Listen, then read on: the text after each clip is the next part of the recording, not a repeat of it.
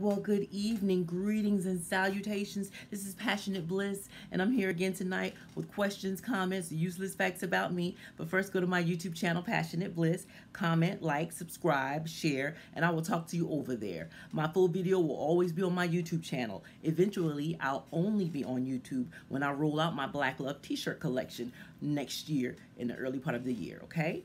And then go on over to my online store, my passionateliss.myshopify.com, and you can see my first edition of the Black Love t-shirt line is available in hoodies and sweatshirts, t-shirts, whatever you would like, long sleeve shirts as well. And we'll see you over there as well, okay? So because this is a relationship channel, wanting to reconnect men and women, in particular black men and women, what I wanted to talk about today was the subject of love. Okay, what is love? What does love look like and feel like to you? And how do you show love? How can you show love? Okay, and so my quote for today is this: the most important thing in life is to learn how to give out love and to learn how to let love come in. Okay, and the word I wanted to emphasize there was learn.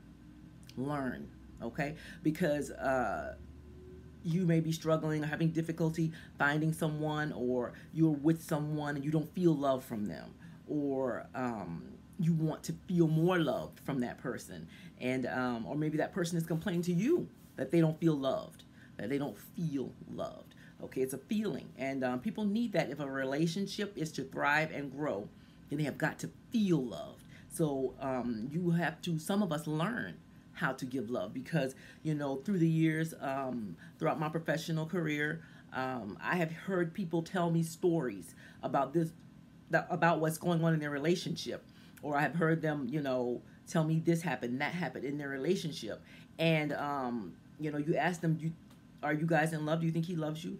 Do you think he's doing that because he loves you? And she was like, oh, I know he loves me, but the person is doing all sorts of unacceptable things. So, we've heard people tell us things that they think are love, but it isn't love. Not to me, maybe not to you, but to them it's love.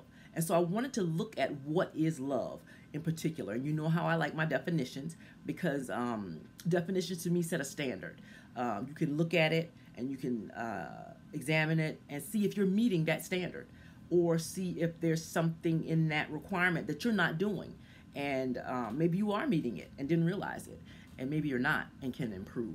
So I wanted to look at the definition of love first of all. Okay, definition: an intense feeling of deep affection, tenderness, intimacy, fondness, warmth, and attachment. So it's a feeling, an intense feeling. So it's important that the things you do make the person you are with feel loved. Feel loved, okay? And so I did come up with ways to show love and affection, 15. So it'll be a two-parter again. I'm going to get through 7, I hope. And then tomorrow we'll do the last 8, okay? And so let's start with number 1. That's give them your full attention when they're talking to you, okay? So if someone that's important to you, that you love, and you want to feel love from you, comes up to you and start talking to you, hopefully you're not busy.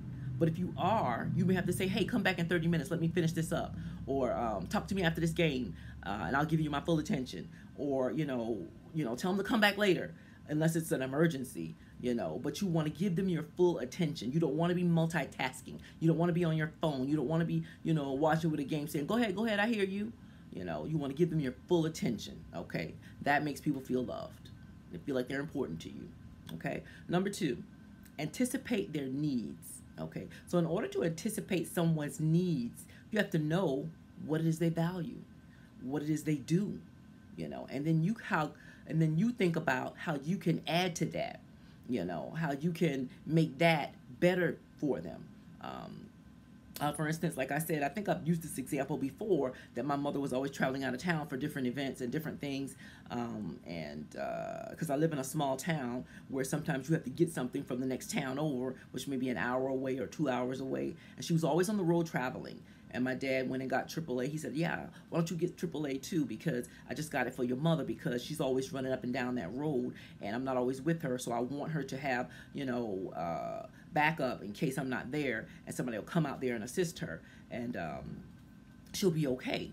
And my 15-year-old daughter was standing behind me, and she said to me in my ear, and he couldn't hear. She said, he's always thinking about her.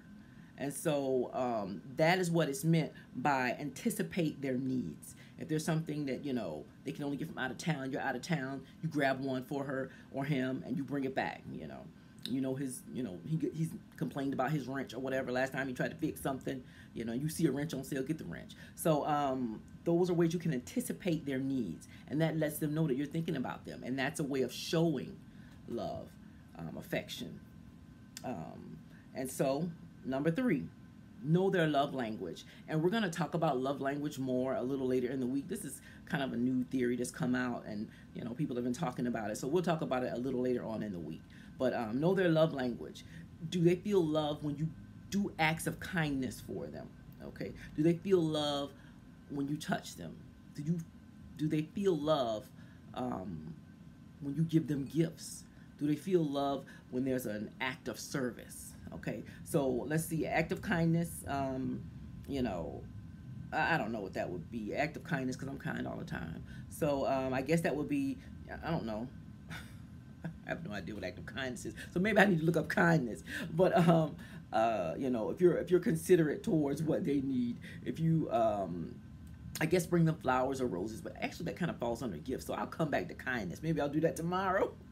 I'll look into acts of kindness more, because I'm always kind. When you're someone who's not, coming for them or attacking them, and you're supportive, or you're someone who is there for them, who's, on time, who volunteers to help them. So maybe, that could be an act of kindness. And so, but I'll look it up some more, because I'm actually kind all the time. So it's kind of hard for me to pin it down. I'll think more about it.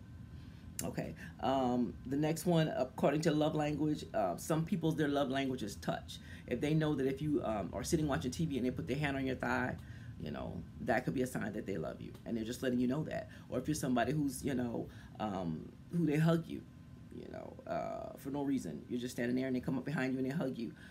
Touch to those people are demonstrations of a love language. For me, I think touch is more an important part of mine, because I do touch people, and I do like to be touched in return. Some people love language is gifts, and it's funny because I had a friend that she would give me gifts, and I would be like, why did you give me this? It wasn't anything I needed. It was no reason, no occasion. And she said, because I want you to know how much you mean to me, and how important you are, and how much I care. And I said, so giving gifts shows people that you care about them to you? And she said yes, because I hadn't given her gifts at all. But I did eventually. I did afterwards. But, and she said yes. And so that was her love language. And so I learned that from her. That was strange to me, because I give people gifts for no reason all the time. If I see something on sale and I think, oh, this is her or him, I'll get it, and I just give it to him. So, but she saw that as love. That's how she shows love. She gives them a gift, not a big gift, a little gift, but some people want gifts. Okay, then also acts of service. Maybe she wants help with laundry, and to me that means I love you. Maybe she wants help with the dishes. Maybe she wants help cleaning up. If you pick up a chore that's not yours, she'll appreciate that, because you lifted that load off of her, and that would be, oh, thank you, or him. I don't know if you want help cutting the grass. I ain't gonna cut no grass, but I'll hire somebody to help you cut grass if it's a problem. But whatever their act of service is, that would mean a part of their love language has been responded to. So you have to kind of find out who your partner is. I had someone actually tell me when we first started talking, go take the test and come back and let me know which one is yours. and I said, which one is yours? And so that was interesting. But, I think there's valid points to it. Let's see. Number 5, touch them. Okay, I kind of touched on that with love language, because it's part of my love language. Touch them. Not romantic. I'm sorry. The touch should be romantic, not sexual. Touch them in a way that isn't sexual. It's not leading up to sex. Touch is a way that someone can be shown love. And it makes them feel affectionate, tender, fondness. Shows them warmth, intimacy, attachment, okay? Always make time, okay? Because we're all busy people. We live in a busy world. We have a lot to do to just maintain the status quo or to get ahead, But you have to make time for people. I'm busy, make the time. If they call you, call them back. If you text, you text them back. What is wrong with you saying, I want to touch base with you because you called, I'm busy, I don't have a lot of time to talk. Is there anything urgent, immediate you need? And they'll say, yes or no, or I'll talk to you later. Okay, we'll come back when you're not busy. Okay, but you showed that person that they're important to you. You made that time that you didn't have. And how long did that call take? Less than 10 seconds to say, hey, I want to touch base with you. I saw you called, I'm really busy. Is there anything you need from me right now? Yes, bring home milk. Okay, that's the end of it. So how long did that take? If they text you, text them back. Maybe you didn't see the text for an hour. Sorry, I missed your text. What's up? You need anything? I'm crazy busy. And they'll say, no, just call me later, for the most part. But you showed them that they were important because you responded. Make the time. How much time does it take? It doesn't take much time. So to me, people saying, oh, I was busy, I couldn't call you back for 3 or 4 or 5 days. That's ridiculous. And those are excuses. And what they're showing you is that you're not important to them, okay? And you told them that, even though you didn't mean to, that's what you told them, okay? Make eye contact. What it does, it lets them know that you're present, and it validates them, Make eye contact, okay? So don't be texting or doing your work or, doing dishes or whatever you're trying to do when somebody is talking to you. Or if you're looking all around, you're looking at something else, you're looking outside while they're talking, make eye contact with that person so that they can know that you are paying attention to them and that they have your attention. So those are the top 7.